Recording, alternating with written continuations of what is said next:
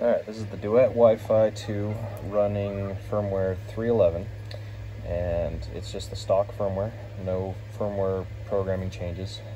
I just have a macro, and I have been able to make the machine do an XYZ probe. The two wires just have magnets attached to them.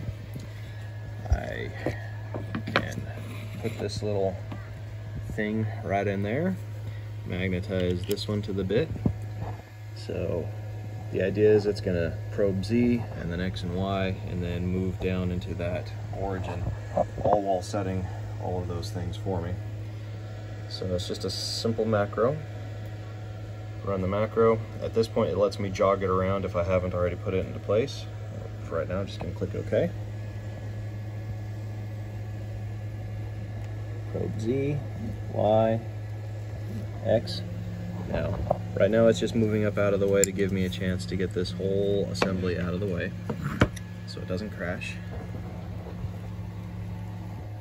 Boom. There we go. Just about perfect.